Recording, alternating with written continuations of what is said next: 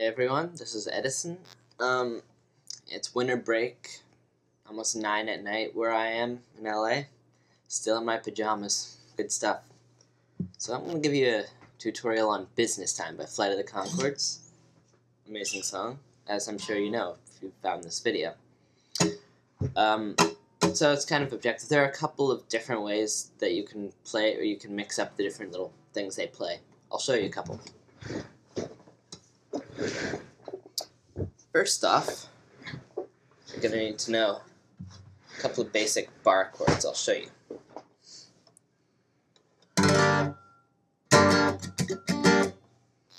You want to put your index finger all across the strings on the 3rd fret. It should sound like that. Then you take your ring finger and your pinky and you put them on right over there. So 2 frets up from that on the 4th and 5th string.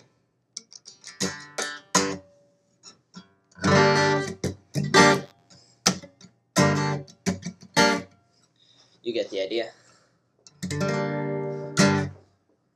And one other position you're going to need to know for the song is that position I just showed you, except now you've got your middle finger down on the 3rd string, 1 fret up from the bar. That's a G chord. The one I showed you before, that right there, G minor. So it's easier without a pick for me, so.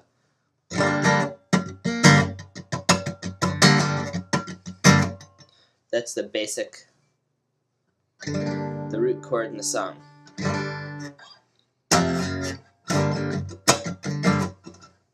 At some parts, they go like that, where they take that position, the G I just showed you, except they're in the 1st fret, then the 2nd fret, and then to a G minor.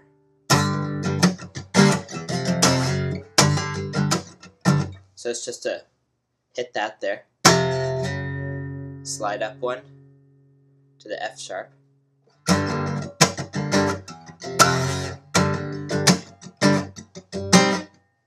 and then there's this position, which is like I just showed you there, the G, except all those fingers move them down a string. Should sound like this. That is a D minor, I believe. Sorry. Why did I say D minor? It's a C minor. Yeah, C minor.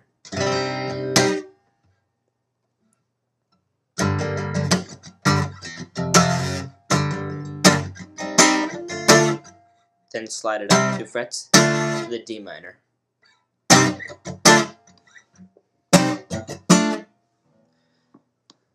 So, one way to sort of play the whole thing he does where he's talking, and you know the song, I'm sure. I like to play it like this. Sorry.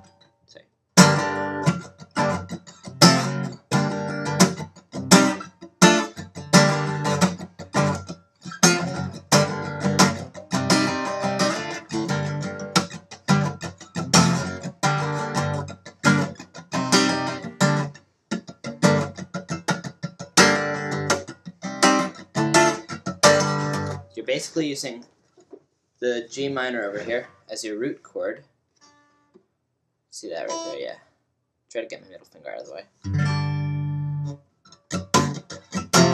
And you throw in the F to F sharp, and then G minor thing. Or the C minor to D minor, and back to G minor.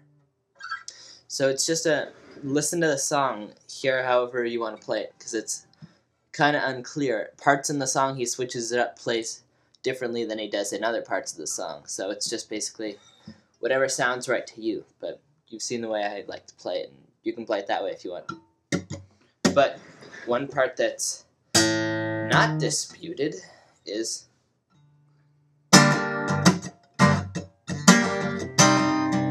it's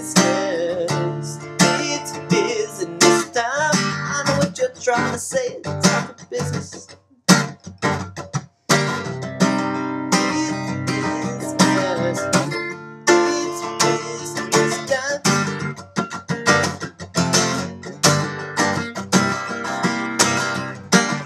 So, yeah, I forgot the words for a second. I was too busy playing. So you're playing the G minor there, right? C minor. It's business. It's business time. Back to G minor.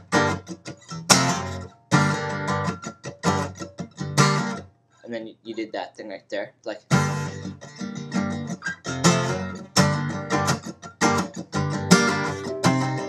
It's business. It's business time.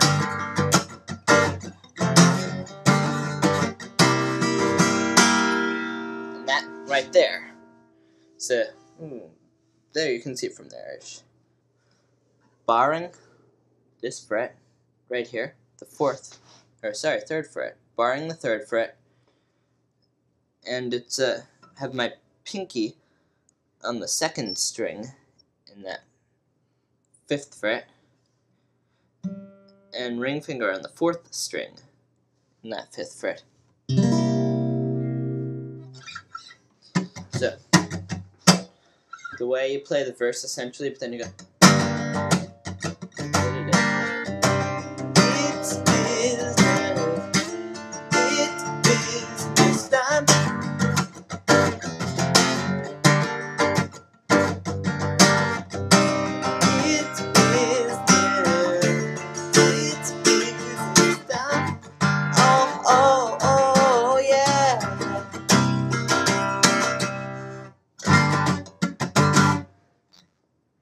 There you go. As far as I can show you, you gotta experiment with what sounds right. And also, please don't bug me about the strumming, because I'm self-taught. I don't know the names of any different strumming patterns that they teach in guitar classes and stuff. So, all I can tell you is this.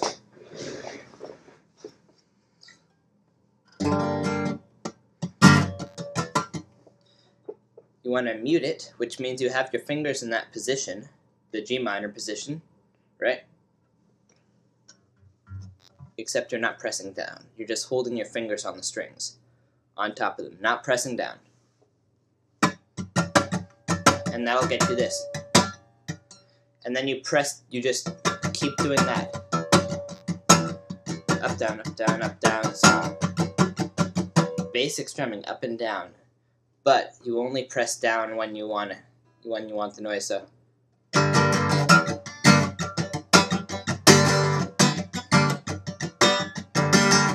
it's basically beat, beat, space, beat, beat.